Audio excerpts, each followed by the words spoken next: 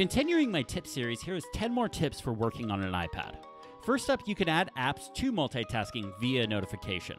When a notification appears, just grab it and start a drag, then drop it to whatever side you want to add it to. This also works for slide over as well. A quick way of starting a new note is to take the Apple Pencil and touch the lock screen with it. This will open a new note in the Notes app. You can change how this works in settings. Just like on the iPhones without home buttons, you can swipe along the bottom to jump between previously used apps. This also works in slide over. This is a new one I just found out about thanks to the Apple Support Twitter account. You can two-finger swipe down on emails in the Mail app to select more than one. You can add the Apple TV remote to Control Center via settings. This is a great way of managing your Apple TV if the remote is not nearby. You can even use Siri on your Apple TV from this. If you have the Apple TV remote app installed, there are new shortcut actions you can use. This includes waking the TV up and opening a specific app. This is great for automating movie night. In the iPad OS 13, apps now gain the ability to install fonts. The first is Adobe CC.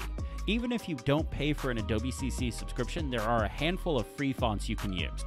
If you do pay for a CC subscription, there are over 1,700 fonts available to you. To install the font you want, just tap on it.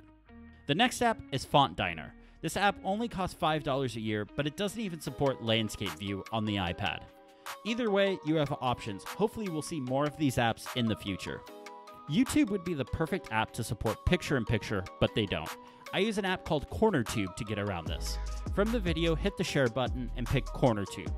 The video will load in a new window, and you can hit the picture-in-picture view button now.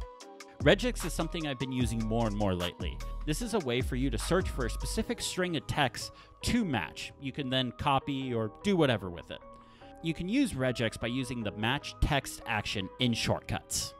Speaking of shortcuts, I have a handy trick for renaming a file. I use the rename file action, but I default this to ask for input. So if I have a shortcut that saves a file and the file name doesn't follow a pattern, I can do this to get a more Mac-like save dialog box. That's it for this set of 10. Let me know what you guys think in the comments. Thank you for watching and have a great day.